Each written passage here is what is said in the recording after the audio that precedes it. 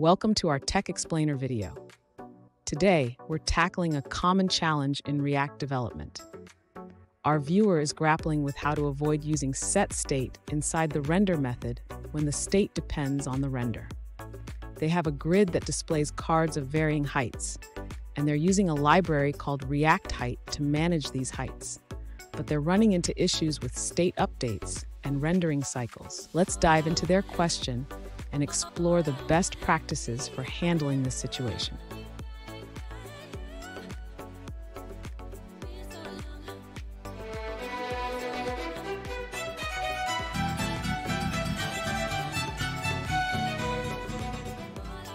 Welcome back to another technical video. Today, we'll be going through your questions, answering them, and hopefully finding that solution you need.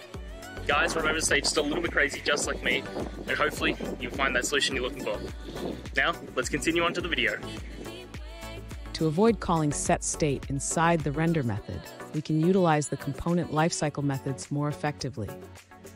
Instead of updating state in render, we can handle height updates in the onHeightReady callback.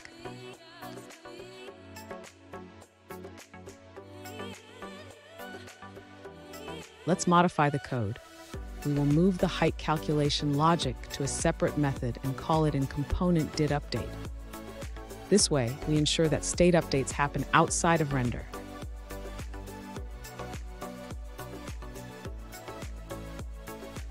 Now, regarding the clear interval issue, it's important to ensure that the interval is cleared correctly.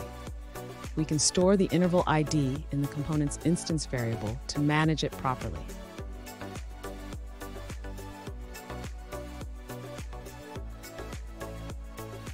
Finally, let's address the infinite loop concern. Since setState triggers a re-render, we should only call it when necessary, such as when all heights are ready. This prevents unnecessary updates.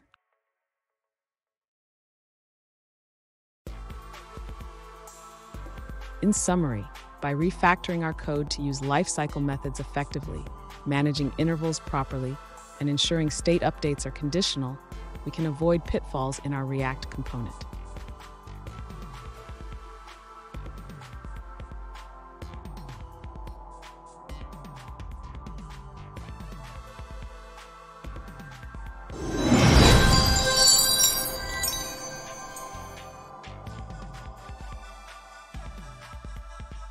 Let's now look at a user-suggested answer.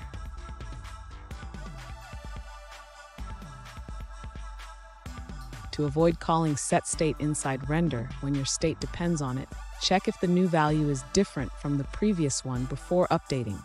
This prevents unnecessary updates. If your state changes on every render, the issue will persist.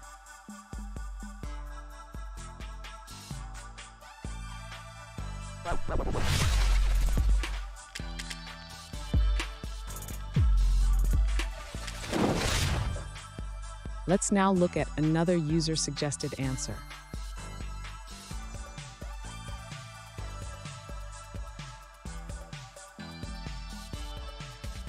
To avoid using setState inside render, assign your event handler outside of the render function. Remember to bind the event handler in the constructor. Then you can call that handler within your render function.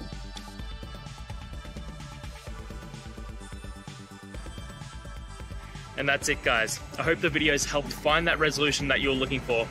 And if it did, please hit subscribe. I'd really appreciate it. Now, until the next time you need a technical video, I hope you have a good one. Cheers.